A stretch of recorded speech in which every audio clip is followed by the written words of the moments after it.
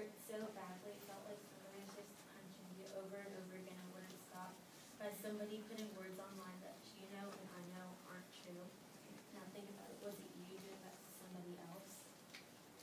It probably was you, because more than half of you have. Because 53% of you guys have cyberbullied somebody before. And there's probably a low chance of you not getting in trouble for it, because 16% don't tell somebody at all. Because one word can lead to another, and it can turn a person's world whole world upside down. And anything counts. Some people say that if you use a code name or like you wear out their face, it doesn't matter. But anything counts because that person knows who you're talking about. And one time, my friend told me about how she was texting this person out NLY and IDLY, and she said it means nobody likes you and I don't like you, and she did it over and over again, and I felt really bad because that person still doesn't know what it means to just keep lying to her.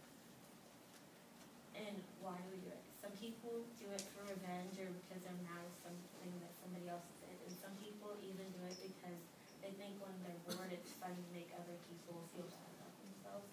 And some people that are like popular, they're like mean girls, do it because they think that they're better than everybody else. And I said girls because girls are most likely to cyberbully than boys are.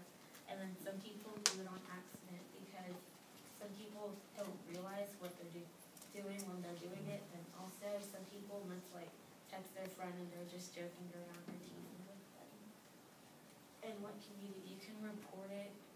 If you see somebody else being cyberbullied, you can delete it, because if somebody does something to you, there's no point of you looking at it. It'll just ruin your day. You can also tell somebody, and you can be the change to get less cyberbullied. And then nobody needs to kill themselves, because there's out of 10 teenagers consider killing themselves after being cyberbullied, and that you wouldn't want to kill yourself, so why should they need to?